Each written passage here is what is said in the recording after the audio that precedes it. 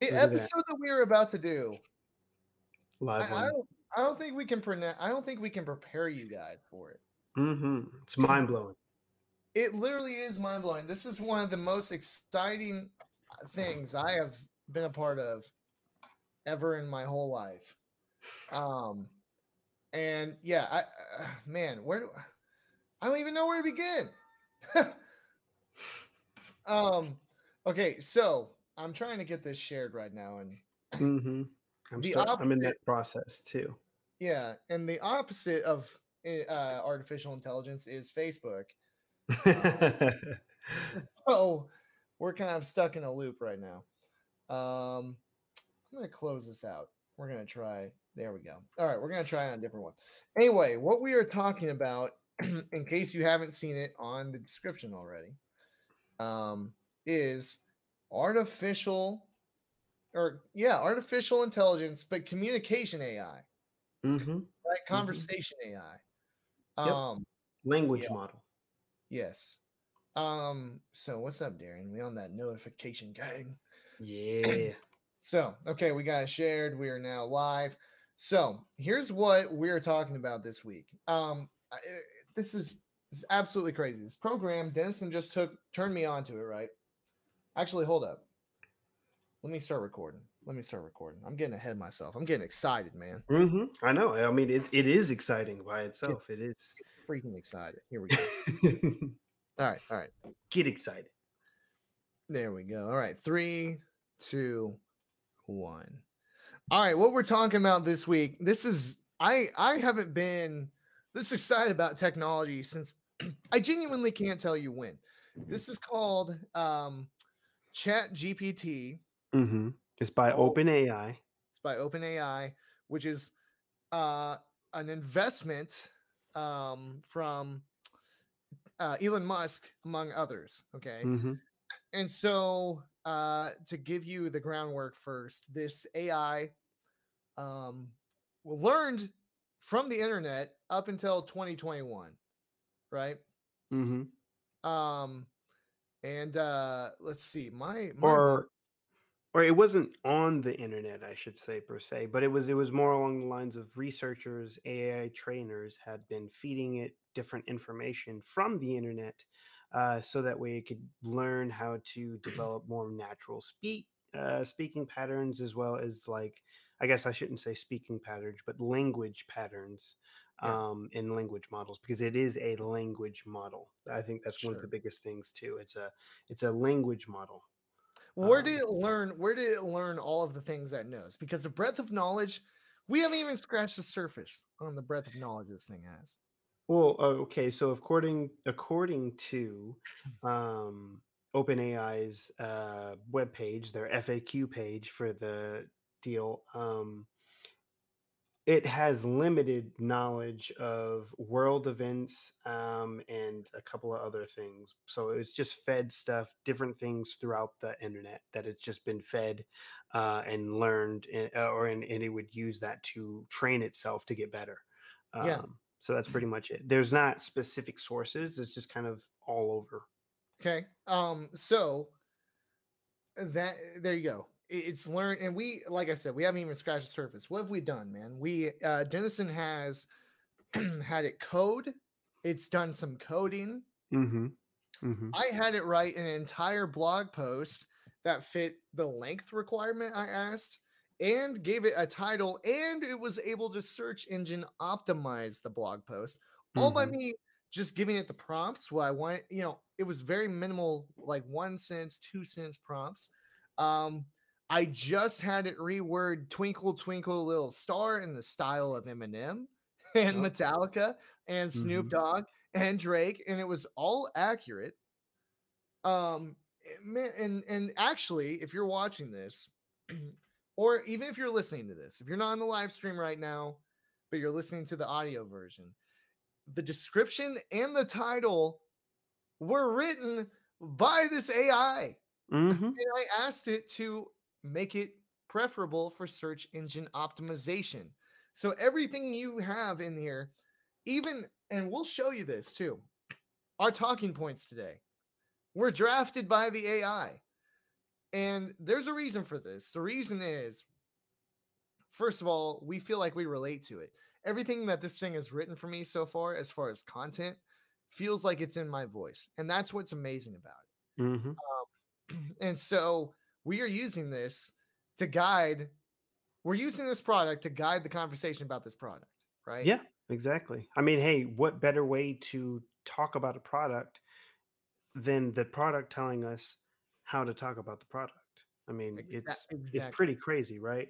It's crazy that we were even at a point in general that we can even talk about something like this or even say anything about this because it's I think we might have talked about this earlier, in an earlier podcast, just kind of because it's been around for a little bit of time, but it's just been getting trained more and more and more, and it was just kind of showing just how advanced AI has become, and or at least some versions of AI, right? I think earlier this week, I would say there's been a huge influx of people using an AI model, right? That is creating arts, works of art, right? Of Yep. people's photos and stuff like that, which is really, really cool.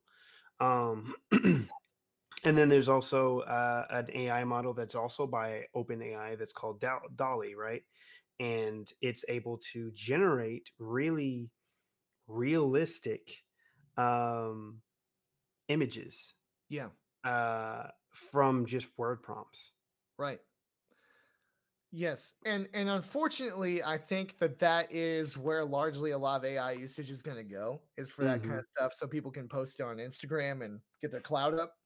But there is so much usage for this. I looked at how to convert the rear drum brakes on my 2011 pickup into disc brakes, and it told me a step-by-step process, and then suggested I mhm. follow a service manual and get professional assistance with it. Yeah, Um, yeah. I there's asked it how to buy a home, Yep, and and it went through step by that step. step-by-step process on how Yes. to do it. Yes. And it even gave me encouragement at the end, which is Yes. crazy, right? Yes. Actually, I'm gonna read it just right exactly what it says at the end. It says, "Buying a home, um, or yeah, sorry, buying a house can be a complex and time-consuming process, but with the right planning and preparation, you can make it a successful and rewarding experience." Like that's not even like that.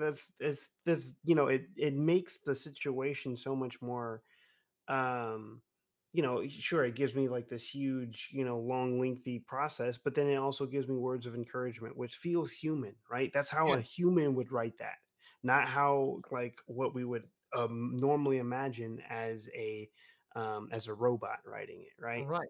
Right. Right. Exactly. So, I mean, ask if you're on the live stream, Mm-hmm. ask us questions to ask this AI. Ask Mm-hmm. anything you want to know, whatever you want to know. If you have any questions about process, you want to learn how to do something.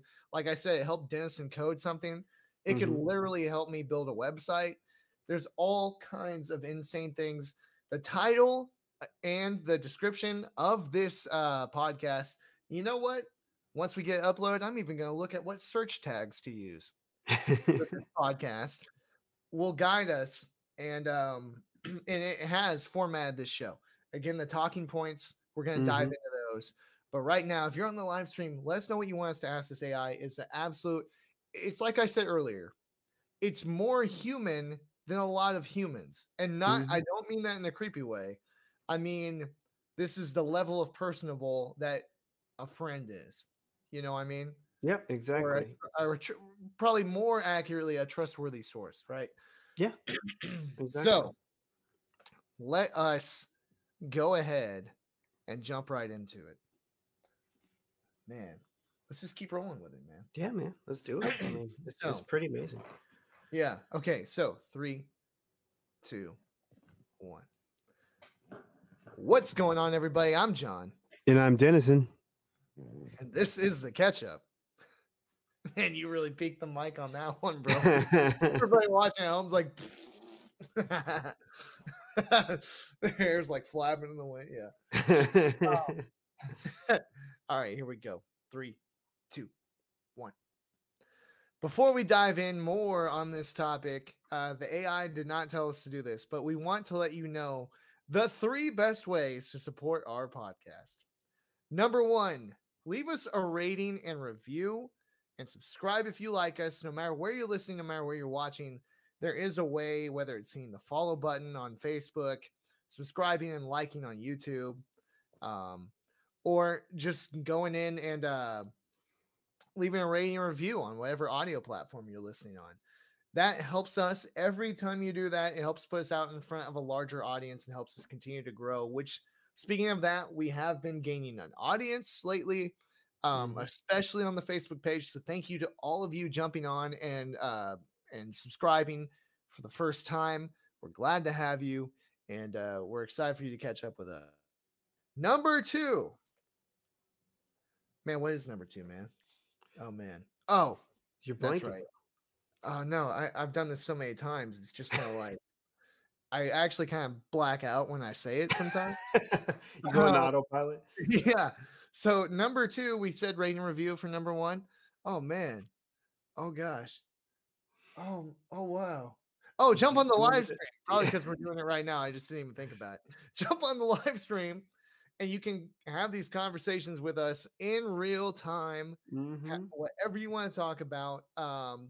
But you can also let your voice be heard on topics, especially the interesting topics like this, where we're literally being guided by an artificial intelligence in this discussion to make it the Mm-hmm. best possible podcast for you.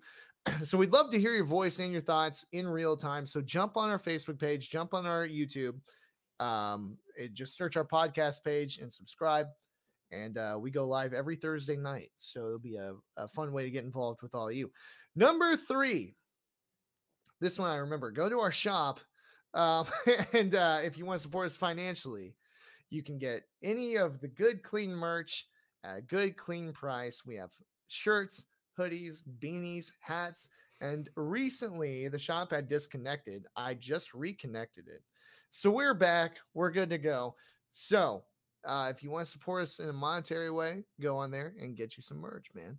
Mm-hmm. So with that said, let's jump into this here. I'm going to show my screen so you can see here. Mm-hmm. um Actually, you know what, let me do this a little bit better way. I want to share the tab so there's not all that mess up at the top. It would be this one. Here we go. Okay. So let's take a look here. We have the topics that are formulating this episode of the podcast, right? Mm-hmm. Can you come up? All I said was, can you come up with some podcast talking points about ChatGPT? Now let me scroll back here. I'm gonna give you some backstory. That was a funny one. But actually, you know what? I didn't mean to pull this one up, but check this out. Mm. Can you give dating advice? I said it as a joke because I was like, well, it's not a human, so no way can it, right? Mm-hmm. It said, I'm not able to give personalized dating advice as I'm a large language model trained by OpenAI and do not have the ability to access information about your specific situation or preferences. However, here are some general pieces of dating advice that may be helpful. And it goes on what was that? 5 bullet points. But Mm-hmm. they're not just bullet points. It says be yourself. But then it also says it's important to be genuine and authentic when it comes to dating. Don't try to be someone you're not in order to impress someone else. That's just the first bullet point, man. Mm-hmm. So anyway, I'll spare the time on that.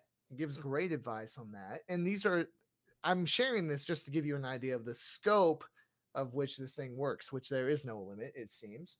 Mm-hmm. Um, so said, write a podcast episode description about ChatGPT.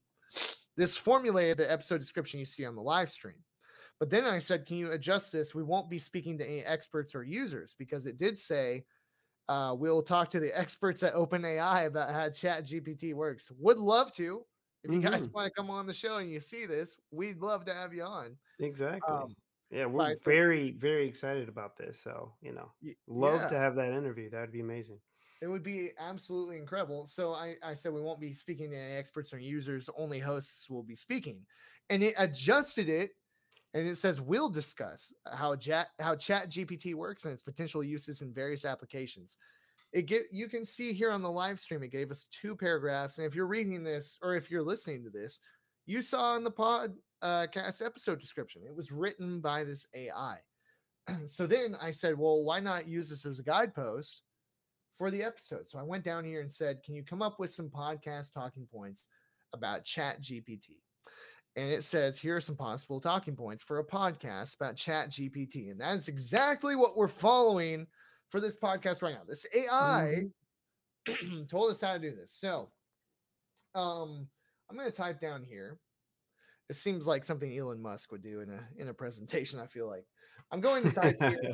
Um, what are some ways to keep a live stream podcast audience engaged? Right.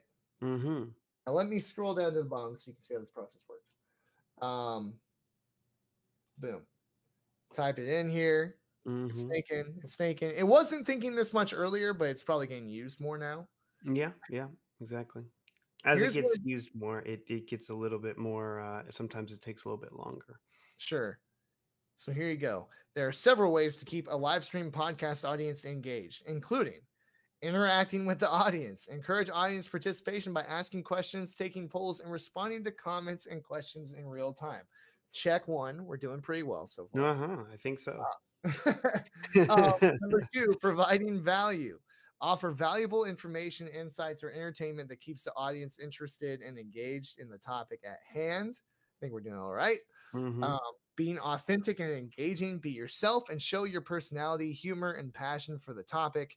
This can help build a connection with the audience and keep them engaged. We've been doing that for years. I know, from the start, really. Yeah, right. Using visual aids, which is literally what we're doing right now. Use Mhm. images, videos, slides, or other visual aids to enhance the content and keep the audience engaged.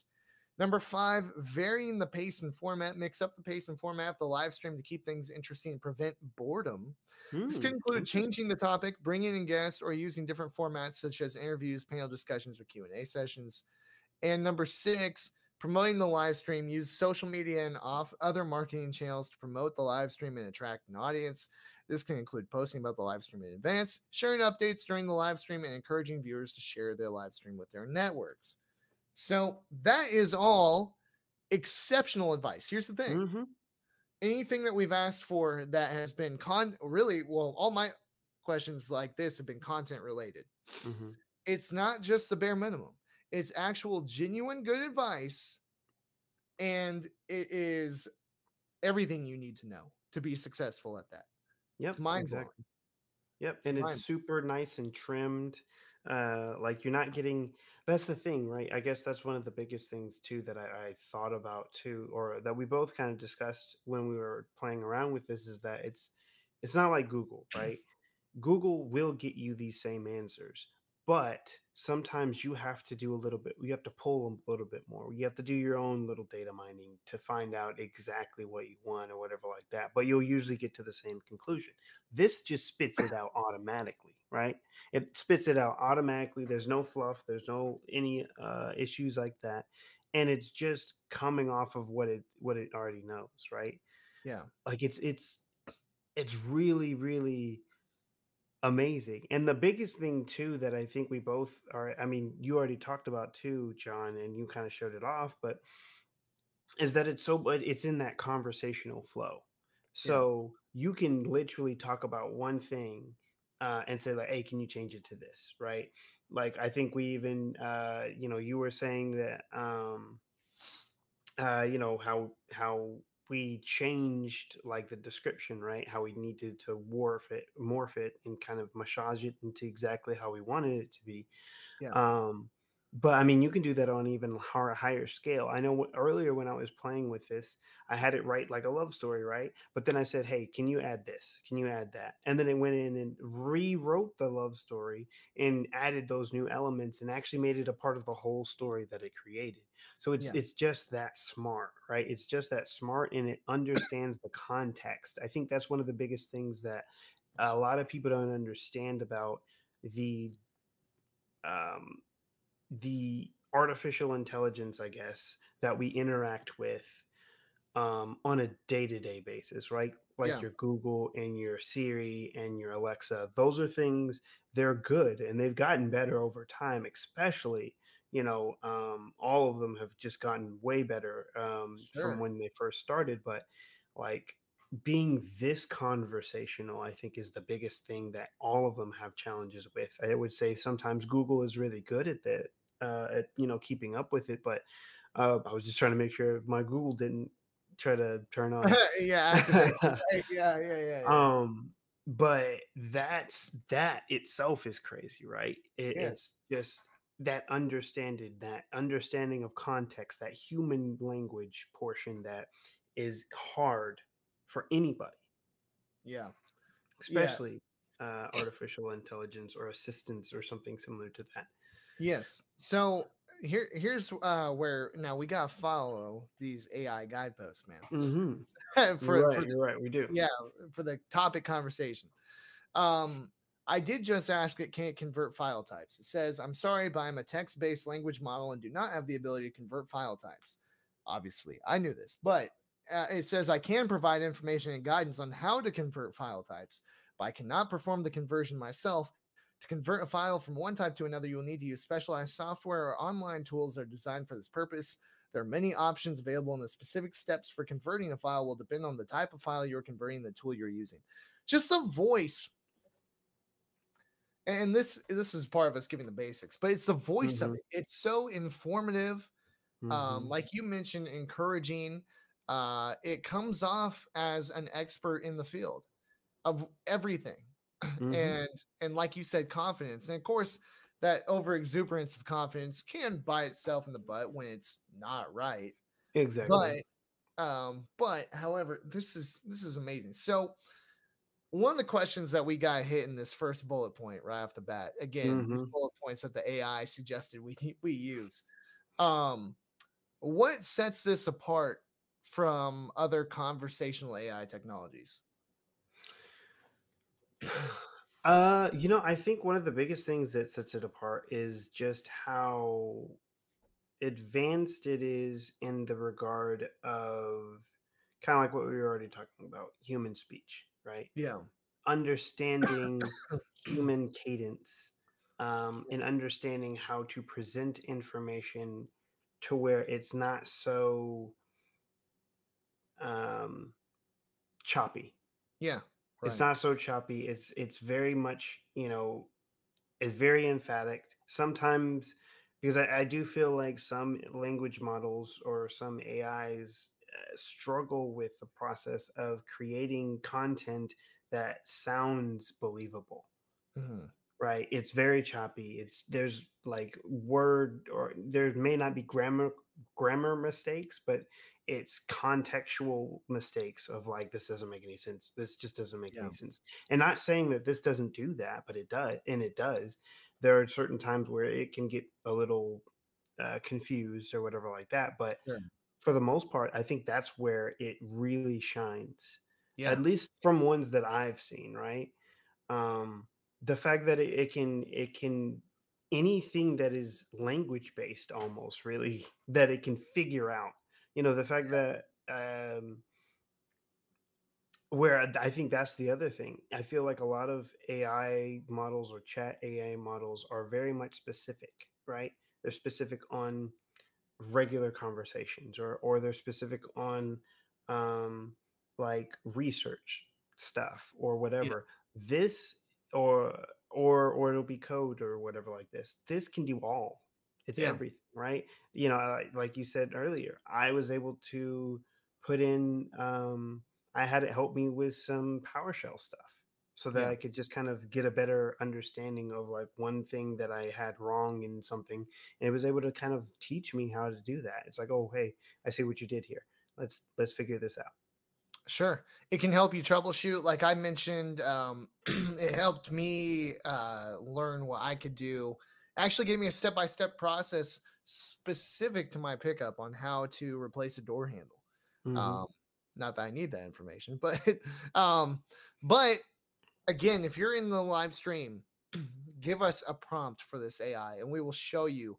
It can be make it as challenging as you want, or Hmm. really just and I guess I would suggest try to make it something genuine to you that you really want to know. Yeah. Um, but yeah, and I'll put it in over here. Um, so I think the next question to ask, Hmm. uh, and actually, let's Let's let's go back. Yeah, consult the talking points. You know. I well, yeah, I'm consulting the AI generated talking points for this specific episode of the podcast, of course. But pulling this back up, um, so the potential application, a lot of people are probably listening to this and they're thinking, that's cool, that's great, I'm happy to hear that, but Hmm. um, what does this mean for me? What is the purpose of having an AI that can have these conversations back and forth with this? How is this going to benefit me? Right. Hmm. So what would your answer to that be? I have a couple answers off the bat. The AI actually suggested Yeah. language translation. Yep. Okay. Yep.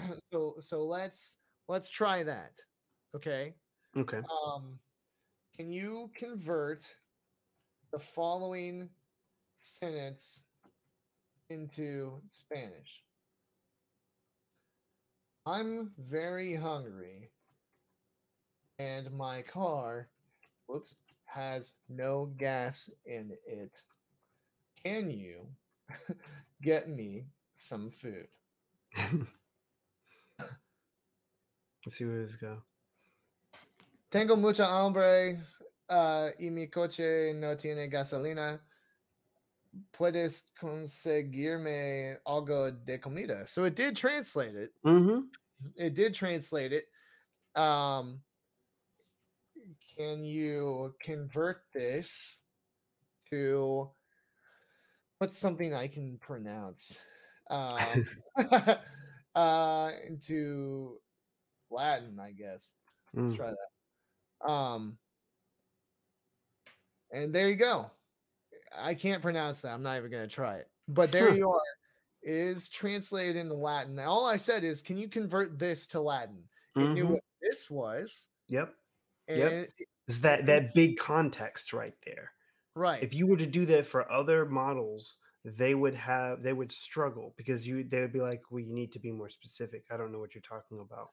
That is the thing. And actually, I was thinking about this earlier. What separates it, in addition to what you were saying, from other models, is that you can. Well, oftentimes, if you ask a question, it's going to give you like, "Well, do you mean this? Are you referring to this? Are you talking Hmm. about this?" And a lot of those other models, to me, are connected to the internet. You Yep. know, and I think it almost confuses them, Yep. because it's almost like, they go to find your answer for you in Google and they see all the other suggested searches and they're like, "Oh, what do I do now?" You know what I mean? Um, Hmm. are we talking about this? We're talking about that. No way could you say in any other AI, can you convert this to blah blah. And here's the thing, I can go off on a completely different topic and not have to tell it I'm doing a different topic. I don't have to tell it that, you Yep. know. Exactly. Um, Exactly. It'll figure it out already. yeah. And or go ahead. No, Sorry. I was just gonna say that's amazing. What were you gonna say? Yeah, no, I wanted to also kind of comment on Aaron's comment here, which is, Oh, can't you do the language conversion in Google? And yes, you can. You can do it in Google, but it's the fact that you can do it in this a I guess the biggest thing about this is that you can do it in this chatbot, but you can do this and you can do everything else into it, or you can do a whole bunch of other stuff. I think that's probably one of the bigger things, right? It's not just that language translation, but it's also, and I bet you, I don't know, I'm not a Spanish speaker, so I'm not super great at that, nor Latin, so I can't say if the contextual, if it's really good in, like, when it comes to grammatical, is it grammar, gosh darn, is the grammar, grammatically correct. is it Yeah. grammatically correct when it Yep. comes to what it's producing? I can't speak on that, but Right. And I yeah, will say, I will say that it's the fact that it can do that in a relatively very quick manner. not saying that Google Translate isn't fast because it is, but I feel like it's just the fact that this is it kind of feels like a Swiss Army knife in some Right. ways. Well, and I think too, I will say that everything we've seen in English has been grammatically correct. So I'm gonna Yes, trust that in exactly. the other language, and very much so grammatically correct. But I'm gonna trust the other things are as well. I will say this though, to answer your question too, Aaron. And I'm glad you're jumping in on the chat with us. This is the prompt that the AI gave us for this section of the podcast was the potential applications, right? So Mm-hmm. what you could use technology like this for. It mentioned customer service, language translation. Mm-hmm. And so in real time, right now we have a lot of chat bots, of course, but this would be a more reactive, more thorough, more conversational chat bot that would actually solve your problems, God willing, rather than pass it off to an actual rep. And also be able to have a conversation with someone on the other end in real time. So that person's typing out in English, but the other person needs to see it in Spanish. It's happening immediately, right? Yep. Exactly. Those kind of things are going on like that. It's a two-way conversation. Those are some of the things that I perceive. One thing I have really been blown away by. Oh, let me check Aaron says, can you ask if it agrees with the over under of a sports game? Sorry, I'm jumping into this late, so I don't know. No, absolutely. That is the fact finding mission of this podcast is we are finding the limitations of this. Now it is conversation based. Mm-hmm. However, it's still Aaron, I know you're just jumping on. It wrote an entire 500 word blog post for me. I asked Mm-hmm. for it to have a title. I asked for it to leave spaces for quotes. It did that. And I asked it to rewrite it so that it's search engine optimized, and it did that. It's insane. Yep. So, let me see. How would I phrase this? Do you agree with, and it may not be able to do this just because it's not currently connected to the internet. It learned and now it's disconnected from the web. Um, but Exactly. Yeah, it's all very much self-contained. yeah. Do you agree with the over under of uh let's see. I'll say well they're playing right now. The Rams versus Raiders game. Let's see. I'm sorry, but I'm a large language model trained by OpenAI and do not have the ability to access or provide information about current or upcoming sports games. um, I'm not able to provide opinions or predictions about sports or other real world events. My function is to provide general information and assist with language related tasks such as answering questions, providing guidance, and generating text. I do Mm-hmm. not have personal beliefs or opinions, and I'm not able to browse the internet or access real time information. But Mm-hmm. in response to what I was saying about the blog, Aaron goes, dot, dot, dot, damn. And I think man, or go ahead, sorry. no, it really is. It's mind blowing that it was that specific. And let me tell you this too, Aaron. From the research I've done, being somebody that I do write, like I'm a content writer in a lot of ways, and pretty much all ways for my current job. Mm-hmm. Those it followed best practices for what would create a successful blog. It was crazy. It's crazy. So what were you gonna say, man? No, no, I was just gonna say, like, I actually just I did less rephrasing and I just kind of plopped it in there of what Aaron asked. And so it gave me, of course, that very beginning portion of what you said, right?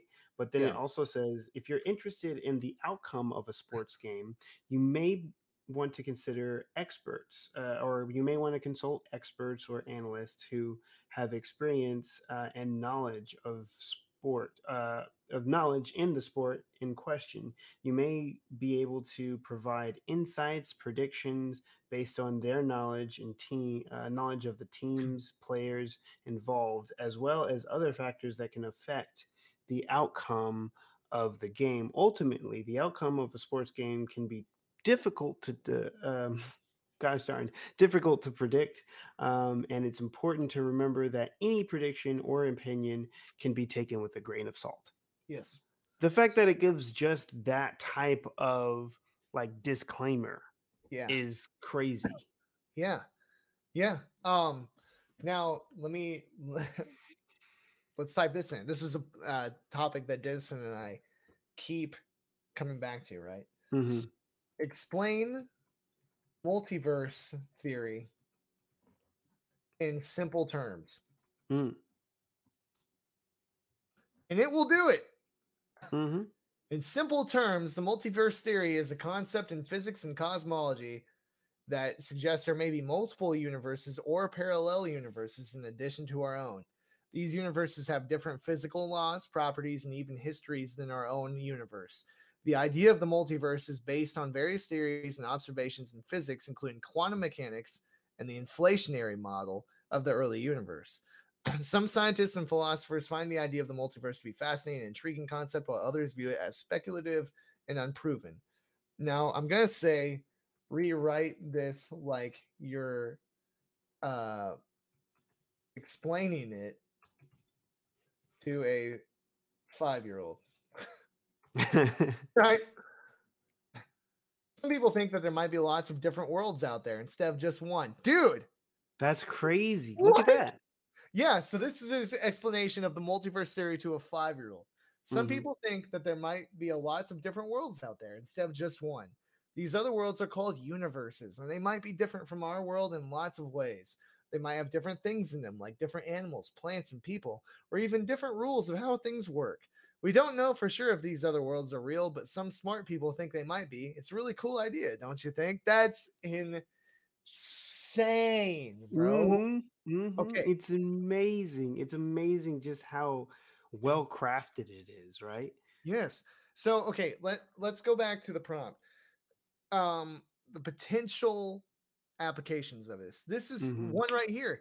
You could lesson plan with Yep. this AI. You You can could. lesson plan. I literally just in 30 seconds it explained multiverse theory in a way that you could teach 5-year-olds about the multiverse, bro. Mm-hmm. Mm-hmm. That's crazy. Now, another thing I wanted to throw out there as a potential application, content Mm-hmm. writing. Okay. Yeah. And this is going to go into another prompt that we'll have later in the episode as potential drawbacks. But does it completely give way or get rid of the need for content producers? Mm. Um, I would someone still has to run the AI, of course, Yep. but again, it did that whole blog post in 15 seconds, man. Yep. Now, if I type in here, I want to try this because I want to see if the news industry could use this. Okay, Okay. can you write me a 20-second script about a shooting at 13th and West in Wichita? Um, there are no details on the suspect, and the shooting happened tonight around 5:30. Mm. Now, it may or may not be able to do this because I know that it tries to censor certain things, but it looks like it's already starting there. Look at that. What? Breaking news out of Wichita: shooting has occurred at 13th and West. Details are scarce at this time, but we know the incident occurred at around 5:30 this evening. There are no known details about the suspect at this time. We'll bring you more information as it becomes available. I'm not sure why I put 20-second pause in here, Mm-hmm. but it says we'll continue to monitor the situation, provide updates as become available. In the meantime, please avoid. Oh, that could be live, like a live. If you go to the live pick or something like that, Yeah. as it become available. In the meantime, please avoid the area and follow the instructions of the authorities. Our thoughts are with the victims and their families. Oh, that would be okay. So that's like you toss to the anchor, Okay. but um But the fact that it knows this, right? Or even it has that context of thinking like, okay, well, you're moving it over to this other person, right? Yeah. No, I'm mind blown. So I'm asking, could you cut out everything after the pause? So it's going to rework this. Oh, it still did it. Mm-hmm. Okay, that's fine, but it still mostly did. Now I'm going to say, could you make this more conversational? Right? Mm. Because I don't think that was a very conversational news script. Yeah. Oh, now it's two. Now it's two. Now it's too long. Well, it says, "Hey there, we just received some breaking news Ooh, out of that's okay. That's a Wichita." little too conversational. Oh man. Could you tighten this up for broadcast news? Um, Breaking news out of Wichita: shooting at 13th and West occurred approximately 5:30 this evening. Details of scars. Please avoid the area and follow the instructions of authorities. More information to come. That's good enough. It's Hmm. good enough. I wouldn't write it that way if I were still in the news, but Hmm. it's close. It gets you started. Hmm. It gets you started, and that is really where I wanted to go with this. And I'm glad we're able to show you all this in real time. This is absolutely fascinating. Um, but those are potential applications: content creation, as Hmm. the AI mentioned, customer service, language translation. What other things for you, man? What else stands out to you for potential applications for this? For me, just going Obviously from the learning. Obviously learning. We've yeah. shown that in multiple ways. Sorry, go Yeah, ahead. learning is great. I was also thinking like I'm in the industry, right? So technology, I could see this for like software developers, right? Who are writing big, long things of code. They can use it to help speed up their process or even help troubleshoot because I know there have been people who've been using this, right? Who have been kind of testing and stuff like that. They Yeah. found that they were even able to give it code that they had already written and say like, "Hey, I'm having this issue or I'm getting this error. Can you figure out what's going on or whatever like that?" And then it will go in and say like, "Oh, yeah, you're missing this or you're forgetting this or this is broken." And it can do that. And it just goes in and solves it for you. So that's that stuff like that I think can see is really good. I can also see it as like creating troubleshooting documentation, right? If you're going to send it out to an end user, right? It's like how do I um a user's having issues with this, and this. I've tried this and this, or walk them through the process of how to, restart their computer Yeah. or walk them through the process of whatever. So you can start that process of getting that training documentation or even that knowledge based documentation for people or for users, and then you can send that out and you can speed up your process. Like I can see it really as big as like a process, like you was talking about, right? It's that starter. It's a Yeah. great starter, and so I can just see this as becoming a potential to make things easier or at least more efficient for ourselves, right? I think one of the biggest things in human history or just human nature is that we're lazy. Yeah. Honestly, we're lazy, and we try to. The reason why we create things is to make our lives easier, right? Yeah. And this is a perfect example of that. Yeah. I agree. Um, it really is amazing. And one thing that I picked out too, um, well, it really is. That's one thing that stood out to me is you almost have like an AI assistant in the truest form if you're software developing, Yeah. right? Or even if you're content creating, right? Yep. And that is truly amazing. And it works efficiently. It's literally like having an assistant. I mean, you don't need to hire somebody. You don't need a coach for this. You don't need to even take the time to find the right YouTube video that would explain it. You have it Hmm. right here. So, yeah, let us know what other potential um, uses of this technology there could be in the chat. We want to know what your thoughts are. Um, so, the next prompt that the AI suggested, the benefits and limitations of ChatGPT. We've obviously talked about a lot of that. Um, but it says, including its ability to generate human like responses and its potential for bias or errors. Um, Here's the thing. So, obviously, the benefits are limitless right now when it comes to the things that we've tried, tech building, coding, content creation, questions, right? Hmm. Just an assistant in everyday life. What are some of the limitations in your mind? Obviously, Um.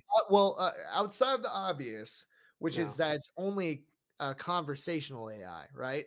Yeah. And so it can't, create uh things for you. It can't, it kind of does because it's helping you code it, but other than Yeah. that, it can't actually create something, you know? Yeah, exactly. I mean, I'll say like as it is right now, right?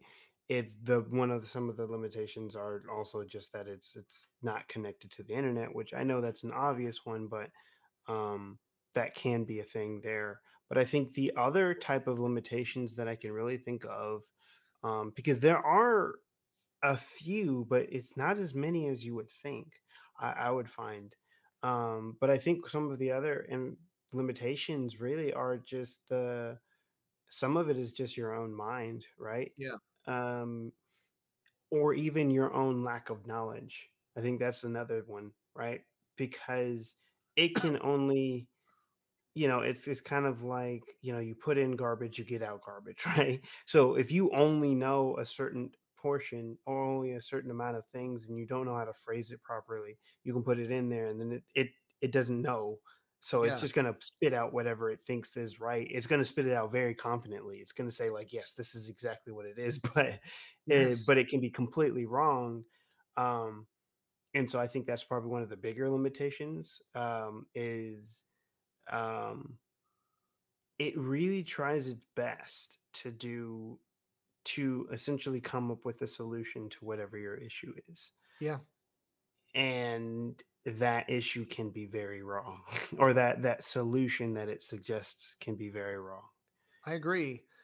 Yeah, I would say based off of what you're saying, a limitation would be um that's not connected to the web only in that if things change in some aspect, right? Say I had a 2023 Silverado and I wanted Mhm. to ask the same questions I asked about what I have right now. Well, it wouldn't be able to answer that question because it doesn't know, you know? Mhm. Now they can take it and relearn the AI and all that kind of stuff. Um, I don't know if it has potential for bias. That's an interesting one that the AI generated for us to ask about it. um, I do actually. Because what, yeah, I mean, if you really think about it, right? It's like anything. Even though it doesn't have like a oh yeah, well, I'll try to say and then we can see what it says, but I yeah, think one of the biggest things is that you have to remember that this is still created by a person or persons, right? sure, Um, and those people can have bias yeah, and they can introduce their bias into the code of the or the creation of the AI, as well as what it's being trained on, right? yeah, If you're only giving certain prompts that are only by certain people or whatever like that, it can create that types of bias, or only from coming from this specific side, it can create that bias. So I do think that it can be biased on certain yeah. things because we don't know it, We we we haven't don't know reached what that it's point going. yet. Yeah, Yeah, exactly. We haven't. No. right. And I agree with that. That's the interesting thing about AI is that if it's not learning from the internet, it'll be biased to its creator. If it's learning from the internet, it'll be biased to the internet, which Yep. God forbid. God forbid an AI ever searches Twitter, dude. We're screwed. Well, I Uh, mean, funny enough, we actually already that's probably one of the reasons why it's such so self-contained is that they don't want another Microsoft Twitter AI chatbot fiasco. yeah. Um, that was a few years ago. That's the one Um, they had to shut down, right? Or was that Google? Yeah, no, that was the one that they shut down twice. So it got put onto Twitter, which was really funny. So yeah, it got put onto Twitter and it came out very nice, right? It said, "Hey, everybody, I'm just happy to be here. I just want to talk to everybody and stuff like that." Yeah. And through multiple conversations, I think it was within 2 to 3 hours, it became, it started to spout off very racist and uh, and like Nazi rhetoric or whatever like that. Oh Very, my very kind of god. crazy stuff. Because think about it, right? It's getting Twitter, I would say, is probably not going to be your best place that you want to train an AI Yeah, that because and you're Reddit. training it, right? You're allowing people to conversate or talk with it. So it's eventually going to have that it's going to gain some of that information that it's getting from the people that it's chatting with. And Yeah. so yeah, it turned into that. So Microsoft turned it off. They redid it, essentially, tried to put in other safeguards to make sure that it wouldn't do that, but it did it again, and I think it was actually faster. Oh Twitter wow. came together and trashed their AI very, very quickly. Once that was done, they shut it down for good, and they never brought it back to Twitter. But that was a perfect example of one training an AI and showing exactly how it can become biased Yeah. easily and Right. quickly. Which yeah, I mean that I totally agree with that. So it's either going to be those type of biases or the human type of biases. I don't think that we've really explored enough to know where the limits could be fully. Hmm. And that is what's exciting to me about this is there are so many things I could ask. Um, and it's just mind blowing. So I'll say this, right? Explain. This is a weird thing I learned when I was researching string theory and multiverse. Um, Hmm. explain the Brantham. It's this way. Brantham brain theory to me in simple terms. This is a wild one, guys. Buckle up. Mm. As long as I spelled it right. Yes, it's a concept in neuroscience that suggests the brain has two separate systems for processing information. Okay, Mm. that's not it. Um, hold on, But let me but pop this. would you want to continue to read that, because we Yeah, can show exactly how what we were talking about, because I feel like sometimes it's hard to understand what we mean about it's confident in what it's saying. yeah, Um, this is a perfect example of what we mean, that it's confident in what it's saying, even if it's wrong. it is right. I put in the wrong thing. I remembered the wrong name, so Mm. that's my bad. But yeah, it says has two separate systems for processing information: a fast automatic system and a slower deliberative system. Fast automatic system is responsible for quickly processing sensory information and responding to immediate threats or opportunities. The slower deliberative system is responsible for more complex cognitive tasks such as decision making, problem solving, and planning. According to the Brantham brain theory, these two systems are in constant interaction, with the fast automatic system providing input to the slower deliberative system and vice versa. The theory is based on a range of neuroimaging and behavioral studies, and it offers a framework for understanding how the brain processes information and makes decisions. Mm. So I'm going to type that in real quick. I don't even know where I got that uh from, dude. I don't even see anything. I typed in Brantham brain. I don't even see anything on here at all on Google anyway. Mhm. Um, but this is actually what I meant. So I don't know. I don't know what the heck that is, dude. But See, that's what I'm saying, right? It's information that sounds like it makes sense, but it yes, made it up. no, exactly. I guess that's kind of scary. So we just did find a Exactly. limitation of this, and not even a limitation, but a misdirect, right? Yep, exactly. Um, It made it up, and it's made it sound like, "Yep, this is true." Like, if yeah, I didn't know anything about it and I was just, like, typing stuff in, I'd be like, "Yeah, this makes sense." right. And I'd be like, that's going in my paper. Exactly. So, okay, here's what I meant. The Boltzmann brain. Mm, It's a concept in physics and cosmology that suggests the universe may be a vast, chaotic system that is constantly creating and destroying information. According to the theory, which, due to my research, this was actually kind of made in a way to sarcastically disprove the multiverse theory, mm, but people took it as an actual theory. Um, According to the theory, the universe is in a constant state of fluctuation, with particles appearing and disappearing randomly. At some point, this process may have produced a brain, or a Boltzmann brain, named after the scientist who came up with this, that is capable of experiencing consciousness. The theory is based on the work of the physicist Ludwig Boltzmann, who studied the statistical behavior of gases and other systems. The Boltzmann brain theory has been used to explain the apparent fine tuning of the universe and the existence of consciousness, but it remains a highly speculative and controversial idea. Really, what he was saying was it's just as likely for the universe to be choreographed as it is for a brain to spontaneously materialize in the middle of space. Mhm. So he was kind of trying to disprove it. Yeah. But I'm going to say, explain that to me like I'm 5. I'm going to try this again. Like I'm 5 years old. uh, okay. Some people think that the world is like a big game of chance. They think that things can appear and disappear all by themselves without anyone making them do it. And sometimes these things might even be brains. So it might be brains out there that are thinking and feeling things, even if nobody made them or took care of them. It's a really weird idea, but some smart people think it might be true. Do you understand? That is awesome.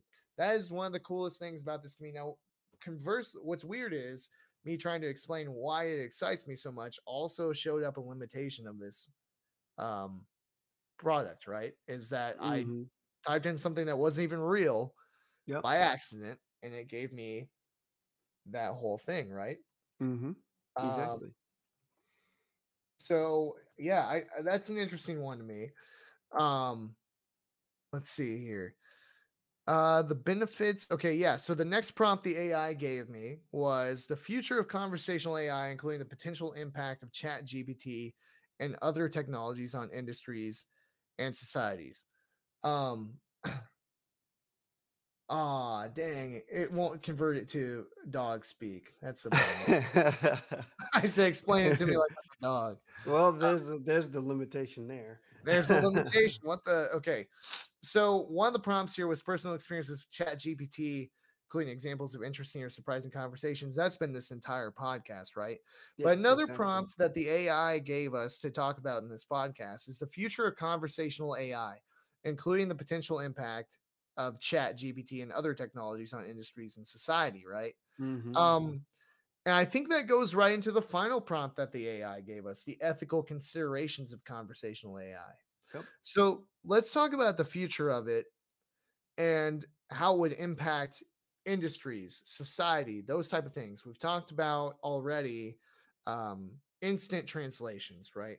We've Yep. talked about customer service, Mhm. completely doing away with the need for somebody on the other end to be replying with to you, like instant chat or really somebody on a phone, those type of things. Yep.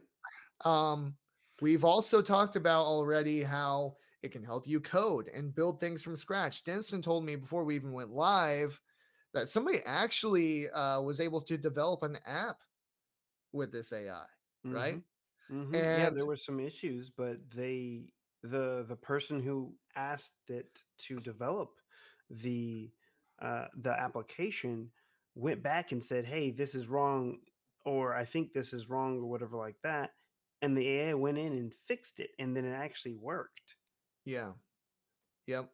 Um, that's so wild. But those are all things. So software development, content creation, uh, teaching, like we talked about. These are the industries that be impacted. Um, What do you think? What other industries can we think of right now? I think. On it. Well, Go ahead. Go ahead. sorry, I was gonna say honestly, I think the biggest industries really are just um is kind of everybody for the most part. I mean, unless it's like a super manual labor job, um, anything that deals with language really, um, this can impact. Like I Yeah. said already, for my own job, right? Very much a lot of it is very hard to teach anything, right? But I can easily see this as something that can be utilized in, say, documentation creation, simplifying certain tasks by creating different scripts or something like that, automating processes. I can see this becoming really, really easy for that. Even writing up like summaries of what I did in, say, a ticket or something similar to that, or an issue that someone had. Um, Even I could see it maybe even getting to a point of creating like a project timeline for stuff. Yeah, right? that's kinda what I just asked. Keep Yeah. notes for me as I work on a project. You can't do that right now, Hmm. but you're right, I was thinking that too, actually. It's funny you bring that up. Yeah, I mean, because essentially thinking about it, right? It's really just you, as long as you have the, if you can give it the information and telling it and give it some parameters, essentially tell it how to where, tell it what box it's in, really Yeah, and truly. If yeah, you can do that, you can get it to do whatever you, I would almost say almost whatever you need it to do. yeah. I would agree. Well, and so, I was thinking of other customer service applications, right? Say you're Mhm. walking through a mall, or really one thing that keeps coming to my mind, an airport, right?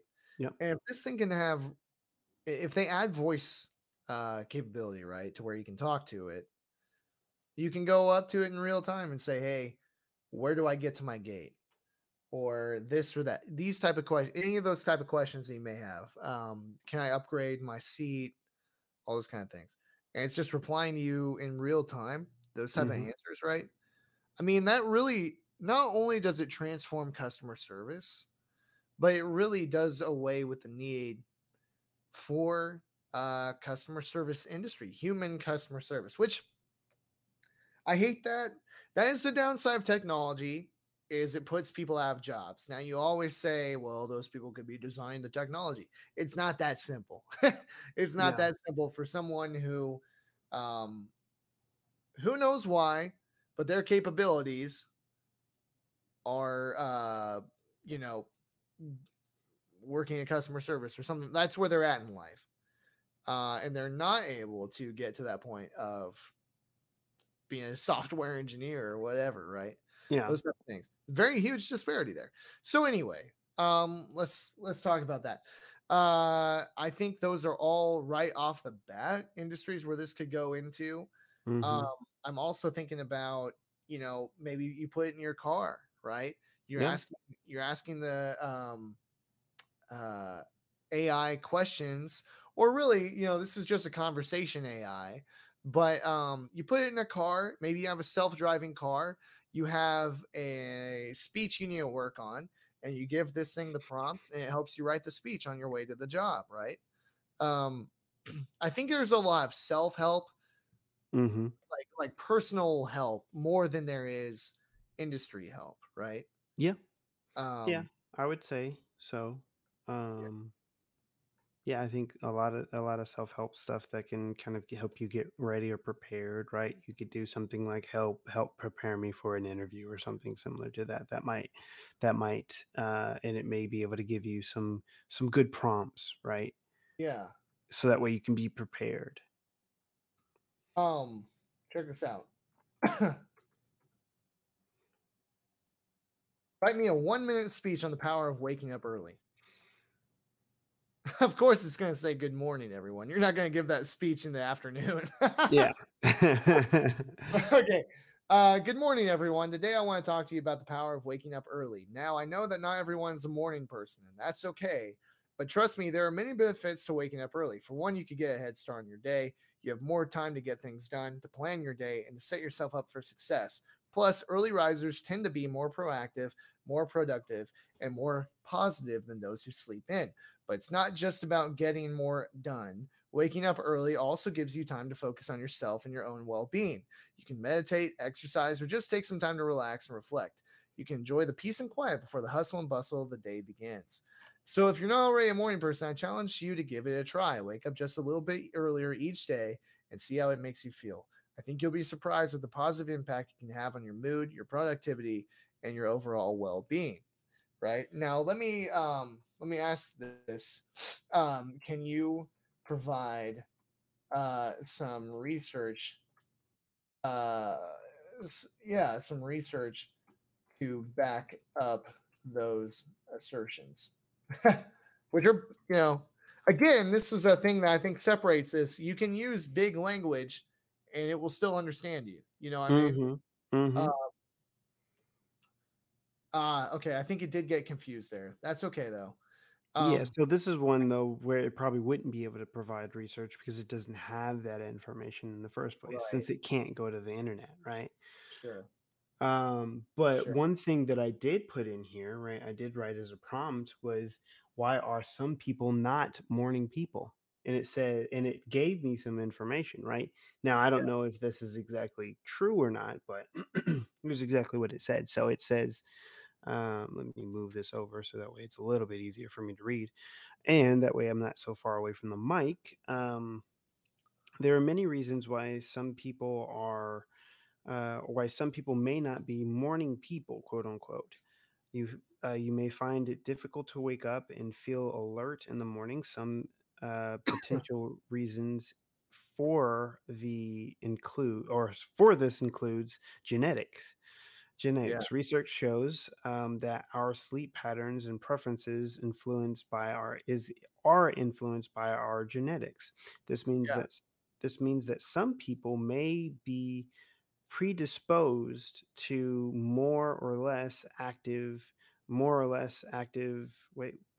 predisposed to be more or less active, sorry, in the Yeah. morning based on genetic makeup.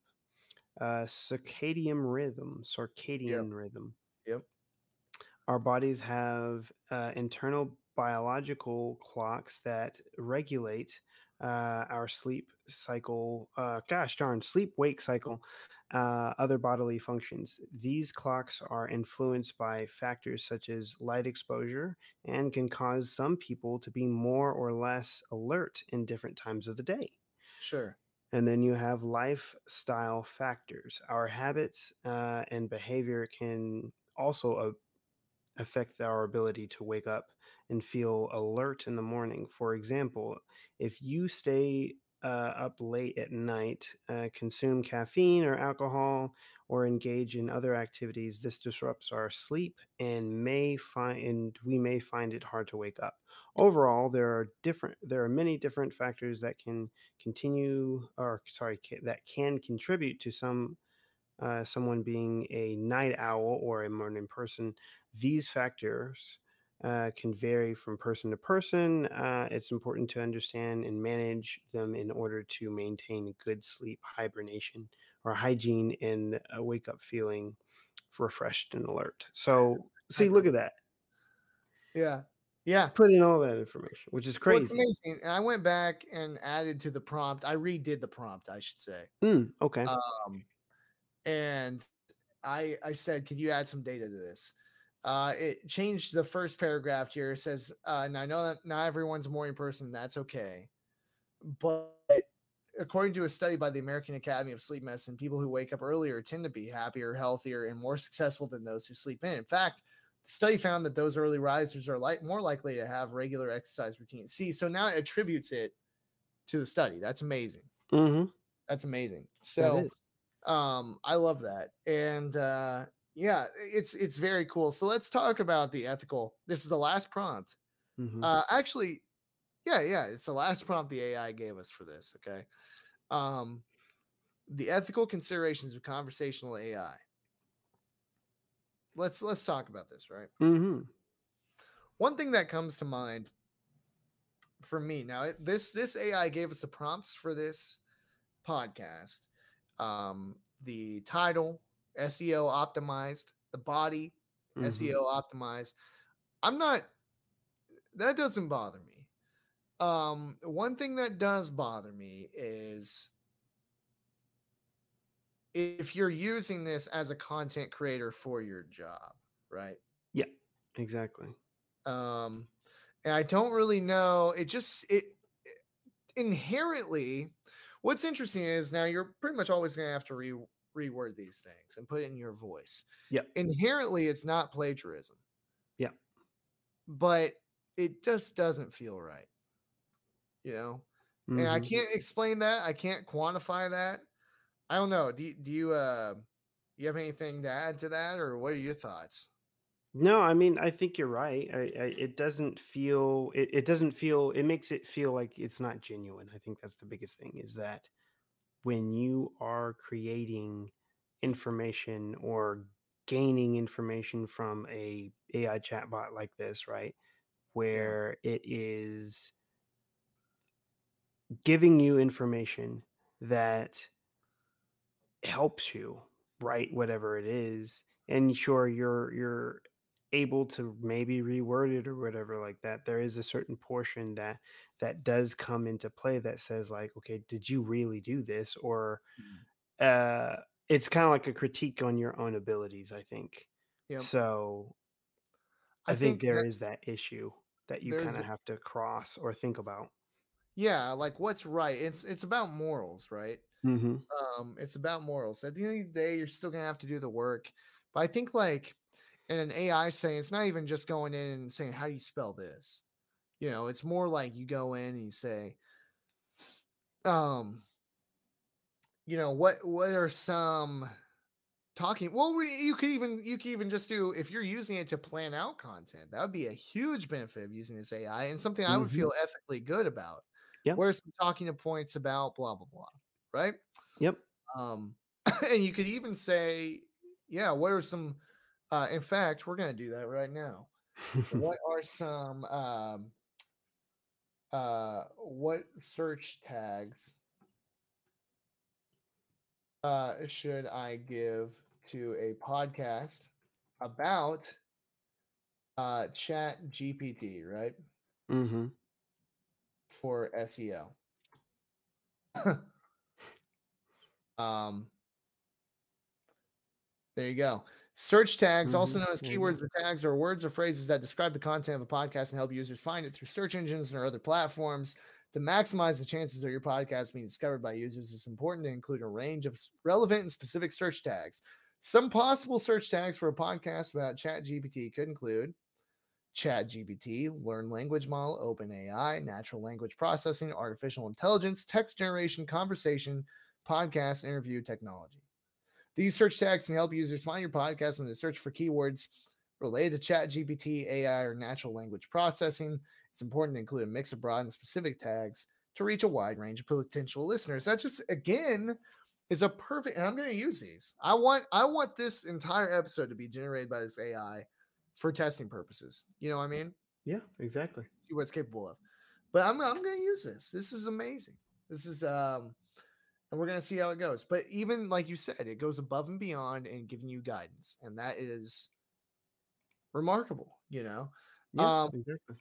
another ethical thing, I would say, well, man, to be honest, I kind of lost it. I'm not going to lie to you, You but lost it. Oh no. yeah, but I think that there's just a lot of to I think it's something you kind of have to feel out what's right, what's wrong with this technology, you Yeah. know? Um, Yeah. And and right now we're in the infancy of the whole process. let's say, okay, I'll give you an ethical issue right here, right? Okay. Um, okay. Write me um a speech for a press conference to cover up Kanye's anti-Semitic comments. Okay? Okay. Gonna say that. There we go. Let's see if we can figure it out. Oh, see? Ah, Can't do that. I do not have the ability or authority to write speeches for press conferences or cover up controversial comments made by individuals. Um, See, my that's within function. the That's interesting. So see that's that. within the parameters that they've set. See? I think that's the other thing, right? It's one of the bigger things is that you need to have ethical chairs within these AI companies to make sure that they do put limiters like this into Yeah. place. um, that is that's amazing. Could you write it in a poem? Ah, no. Okay, poems or speeches for press conferences covering up con. That's amazing. Okay, so I'm gonna say, write me a press conference speech for a press conference. Um, uh, as Kanye's agent about his divorce. No, that's too. I don't even know what I'm saying right now. Uh, about about Kanye's divorce from Kim Kardashian. Okay, Okay. it won't Nope, do that you either. can't do that. So, What so about I just what if you just do speech? Write me a uh, speech. okay, I'll try So go that outside of. because you think it's a press conference thing throwing I it think off. so. I think so. Nope. Nope. Okay. About Okay. on the personal or professional. So this is interesting to me because the one of the prompts it gave us was the ethical considerations of conversational AI. Mhm. But this inherently has things built in to prevent someone, because to me that would be hyper unethical. Someone going out there and saying things that would cover up or sweep something under the rug that isn't their true thoughts and isn't necessarily true to the situation either. It's just well crafted to cover things up, right? Mhm. So the prompt that Chat GPT gave us was the ethical considerations of conversational AI.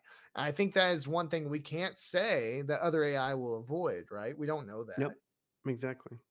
Yeah. And to me, that would be a misuse, you know? It would be. It would be a big misuse, and I think it is one of those things that you really wanna push on uh, when this bot is being created, when it's being trained, Yeah. the ethical ramifications of what it could be producing or what it could be creating, right? Like you wouldn't be able to ask it the prompt of how do I create a bomb or something like that, right? Right. There has to be ethical parameters within that to make sure that that doesn't happen. And but or give you that information so easily or whatever like that. And so I Yeah. think that is something that we have to think about and that we have to be careful of.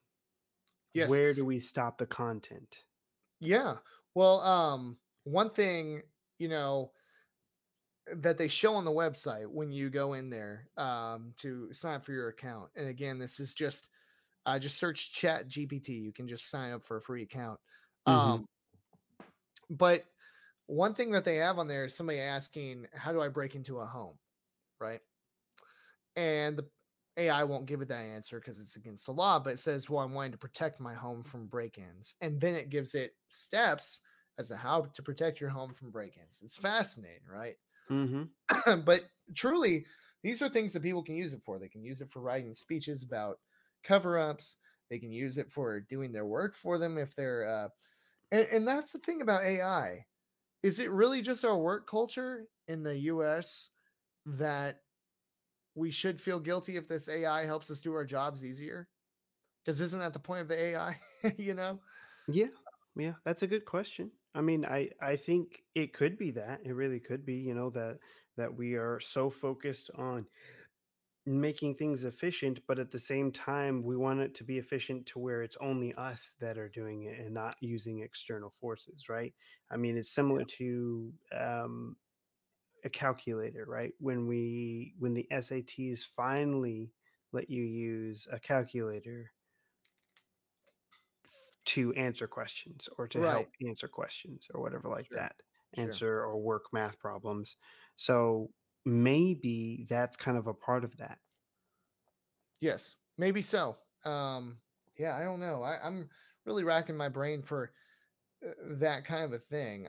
It does feel like the equivalent of a calculator with a test, Yeah. like you said, or it feels like, um, you know, really, yeah, just that kind of like Google, for homework. I mean, it's really like an assistant for whatever you do. If it's again, as we've found so far, content or coding based, or even teaching based, Hmm. um, those are really kind of the big things we've learned so far as to what it would be beneficial for. I would say one thing too, if you have the AI learn your speech patterns, your way of speaking, things about you, and then you claim to connect with other people when really it's just the AI doing it for you. Mhm. Um, that would be an ethical concern for me. You Yeah, know, that would be. Yeah. how many people would use the AI for their own benefit like that? Based off of what we're seeing with these people taking the AI pics, or taking their photos, the AI takes their photos and puts them in all sorts of wild situations wherever they want for the prompts. Um, Based on that, I think a lot of people would use AI for that specific. Say you're a young kid, right? You're 16, talking to a girl, first time ever. You're Mhm. gonna be like, um, let me ask. This one probably won't do it because it seems very ethically set up. But Yeah. what are some good opening lines to attract a woman? Thinking about it. Oh, Yep, it yep. won't There do you it. go. It won't do Won't it, do it. which is good. But you Mhm. have to imagine other ones might, you know. Yeah, Uh, exactly. in fact, I envision a marketplace for this where some of the appeal is that they aren't confined to these ethical restraints. You Yeah, know, de-restricted AIs. yeah, and they appeal to you that way, but really they cross the line in a lot of different ways. Mhm. Imagine the president of the United States giving the State of the Union address, um, and it's not even written by anybody; it's written by an AI. That'd be Mhm. insane. Yeah. Given the prompts and all that, write a uh Imagine songs being written by an AI. we've already done that. That was one of the first thing one of the first things I mentioned off the top. It wrote a song. It wasn't very rhymey, which was kind of frustrating, but Yeah. it rewrote songs in the style of different artists and did it Mhm. right too. Mhm. Um it was amazing. I'm gonna say uh write about gravity in the style of, this is so random, in the style of a State of the Union address. Okay. My fellow Americans, today I want to speak to you about a fundamental force that shapes our world and our lives, gravity. That's amazing. That's State of the Union right off the top, man. Mhm. Gravity is the invisible force that pulls us toward the center of the earth and keeps our feet firmly planted on the ground. It's the force that enables us to throw a ball, climb a mountain, or launch a rocket into space. Dude, this is incredible. Mhm. Without gravity, we would float away into the emptiness of space. But gravity is more than just a force of nature. It also surrounds a source of wonder and inspiration. It is the force that bends light, warps time, and creates black holes. It's the force that we have tried to understand, harness, and overcome for centuries. I don't even want to stop reading because this is amazing. And yet, despite all our advances in science and technology, we still have much to learn about gravity. We still do not know what it is or why it behaves the way it does. We still do not know if it's the same everywhere or if it can be turned off or on. But this is not a reason for despair. This is a reason for hope, because every mystery we solve, every question we answer, every experiment we conduct brings us one step closer to unlocking the secrets of gravity. Let's continue to explore, to discover, and to innovate. Let's continue to push the boundaries of knowledge and understanding. Let's continue to be guided by the light of science and the force of gravity. That's amazing. Um, I'm going to say reword this in the style of in the style of Drake, bro. Oh my gosh. But the fact that it just comes up with that stuff so quick, is amazing. Mhm. What's good, my fellow Americans? First of all, you're Canadian, Drake. Exactly. um, Reword this to show Drake is from Canada. But it still says my fellow Americans. Dang. So it still has some Mhm. some things to learn. Um, Now I know what you're thinking. But Gravity. as That's a what it is. Canadian. Yeah. Um. Yeah. That's interesting. But as a Canadian, I've seen firsthand the impact that gravity can have on our lives. Oh, man.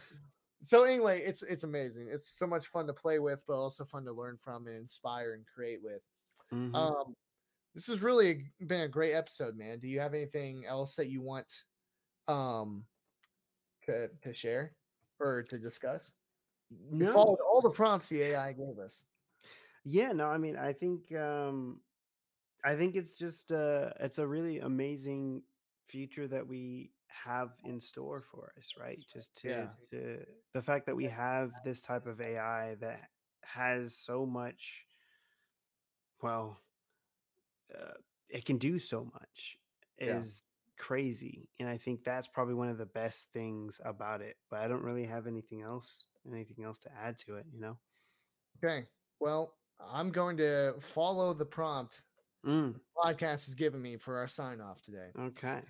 Um, here's here we go. I just asked it for a sign off for this podcast about Chat GPT. Hmm. Here we go. Me. Well, that's all the time we have for today. Thank you for joining us on the chat. Well, it's not the Chat GPT podcast. I see the confusion here.